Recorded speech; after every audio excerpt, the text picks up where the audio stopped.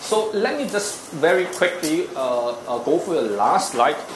Basically, this last slide is basically what happened with former Raffles students like you, okay, and former students from Hua Chong.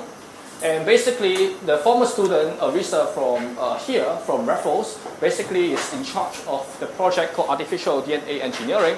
So what they want to do is that, hey, you know what, I know this, and we have found some spintronics current type of thing in experiments in 2011. So I want her to, okay, can you reproduce that answer from numerics or not? So I want her, what we are doing is that we want to solve the density functional theory, okay, which is a quantum chemistry method. But it really doesn't matter, all right? I mean, whether it's quantum chemistry, quantum physics, or whatever, it doesn't matter. You know, I mean, I just want to get it working. All right. So basically, I will solve the constant equation, and basically, we want to model the Hartree potential by the classical EM boson and LDA to exchange. And so we want to look for two-dimensional exotic behavior, and this is collaborating in the next step with the NUS labs. All right. And with Hua Chong, we are also very happy that we received very bright students. All right. That they are able to handle something called the matrix product states. Okay, so this is something like a continuous, a consecutive singular value decompositions, but these are really known for great for renormalization as purposes, and they are not only for quantum physics. All right, and I would say that if there were any breakthrough in engineering, okay, if there were any breakthrough fundamentally from engineering, my guess is that it has to come from tensor network.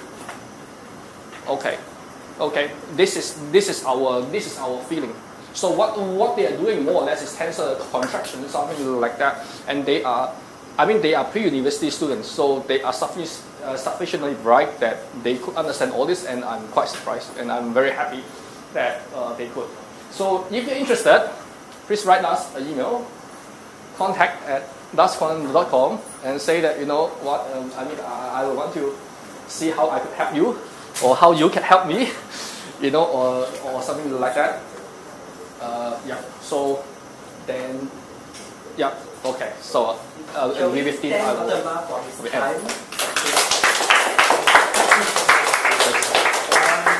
Today's session is really about a more informal interaction with a scientist here. So do you have any questions, first of all, for Dr. Ma? Any questions whatsoever? This is a rare opportunity to really have a close, informal interaction with a scientist. Maybe you can start the ball rolling by asking Dr. Ma, what made you decide quantum physics as your passion? I think quantum physics is definitely the most difficult science. Okay, I mean, many of you might not agree with me, but I like to have real challenges. All right. I mean, the difference between you choose an engineering course and you choose a physics course is that what you find is that you only learn how to solve a partial differential equation like in year 3 of engineering or year 4, right? I mean, this is normally how you work. But in physics, you have to get it work right before you come to the U. So because normally this is how it works. So the challenge, all right, is much higher, because in engineering, what happens is that normally physicists tell you what to do, right? Then you just follow instruction. But in science, no one tells you what will happen. All right. I mean, no one tells you, and then you have to find a path, and then you have some deadline, and that is quite fun. And also, if you really want to apply mathematics to the full maximum, then quantum physics is the place for you. I mean, you use every single tool of abstract mathematics in quantum theory, group theory, tensor network, differential geometry, topology, manifold. I mean, whatever abstract things you can find, they are all used in quantum physics. So this is a place to implement all your abstract mathematics. Any questions from the floor? You guys are very young, but in students who are just starting out on the road for science. You may not have encountered some of the equations before, but I do hope that today's session give you a glimpse into how math can be used in quantum physics. So I do have another question for Dr. Ma. What do you think quantum physics could be used to help society? How do you think quantum physics could be used to help society?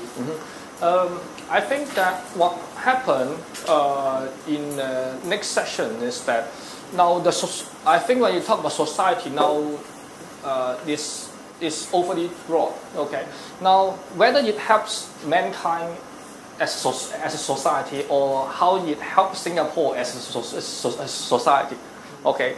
Now what happened is that if you look at our triple E industry, okay, I mean Singapore is considered to be one of the 4 most energetic countries for a semiconductor industry. But now you can see that clearly we are losing out in the sense that we are overly expensive. All right, I mean Singapore is overly expensive, and basically other countries are catching up. All right. So now what happened is that if you want to have a competitive edge, okay, I mean if Singapore as a society wants to have a competitive edge, then it basically has to find solutions from quantum, okay, whereby whereby your surrounding countries do not have, right? So for example, can you create some artificial DNA form, right? Can you create that, right? Can you engineer those type of DNA stuff that basically have a spintronics current whereby whereby the Singaporean brains, right, can really beat those from the surrounding countries, right? I mean, this is how you see Singapore as a society. How you see a society as a whole, I mean, as a mankind, of course, we will see that everything at the molecular level is quantum, okay? So I would think that, okay, in the future, when the computers are getting more and more advanced, while we are getting more and more, the better and better solvers, all right, we'll be able to handle bigger and bigger systems, and that's why we can actually emulate so-called a 3-dimensional drug, all right, that could cure basically cancer or genetic diseases. But currently, currently our computers are still too weak. You think that the computers run very fast, right? But I tell you, it's really slow. Compared to the demands which we want. And our computer here cannot solve more than 2 particles quantum mechanically. All right. But we demand 10 to the power 23, right? Because 1 mole is 10 to the power 23 particles. So there's way too much to come. And in this way, quantum physics, quantum science, I think as itself is interesting, but when it's applied to fields like biochemistry or mathematical science, I think there will be a lot of excitement coming up. Any biologists here? People who are taking bio, just a show of hands. Okay, we have some over here. What's your subject combination? PCME. Right. So who actually signed up for this talk because of the bioengineering aspect? Bioengineering. Or you're not aware of, not so much into bio yet? Are you more interested in the atomtronics portion? Or you're more interested in the quantum physics section? Quantum physics. Quantum physics, right. Quantum physics. Okay. So, any questions at this point in time? Maybe I can add off by echoing what Dr. Ma has said about the use of quantum sciences, because current limitations is such that we are not yet advanced enough to compute to the extent that we hope to. But with advances in this field, which you guys could possibly be the future for this field of quantum sciences, if you are interested, if you are good in math, and you are keen to explore quantum physics or quantum computing, you will see that this field has a lot of huge implications to society.